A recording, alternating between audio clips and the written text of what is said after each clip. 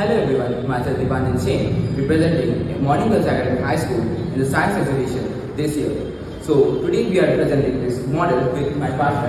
Myself Anishin Murai from Class 8. Today we are presenting our project Heart Health Monitoring System with pre-heart attack detection technology. So our project uses an ESP32 microcontroller, an HW827 heartbeat sensor, an OLED for instant feedback, and a wave dashboard. Problem statement: most people don't have continuous monitoring outside hospitals. Wearables are costly and don't store long-term trends. This system helps this way.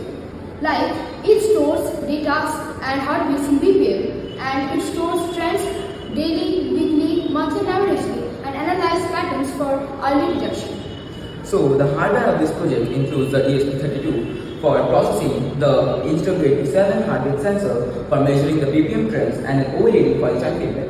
And the software of this project includes the ESP32 for measuring and calculating the BPM and sending it directly to this wave dashboard, and also stores data in weekly to monthly basis.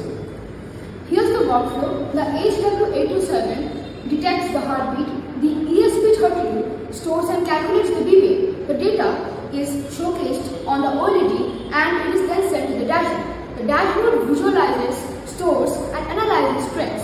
This helps in detecting early heart risks, and it senses the abnormal heart BPM patterns, which says that we have a heart risk. The main features of this project includes real-time BPM monitoring, storing of data to daily and monthly basis, and also it helps in graphical visualization. The main applications of this project is a low-cost solution in rural areas, personal health tracking, and also in remote patient monitoring. Future enhancements: in future, we can add SPO2, temperature controllers, AI for prediction, mobile app integration, and secure cloud storage. And also stores data in weekly. This is our live water model. This is the HW827 sensor. It detects heartbeats. When I press my finger against it, the BPM is shown on the OLED. Now, wirelessly from this OLED, the average data is transferred to this dashboard. Here we can access the live data, next the daily data, next the weekly data, and overall the monthly average. Now it also shows that if we have having any heart diseases or problems, now it is showing that our heart rate is 85 and it's good. We have no problem. So thank you. This is our live model.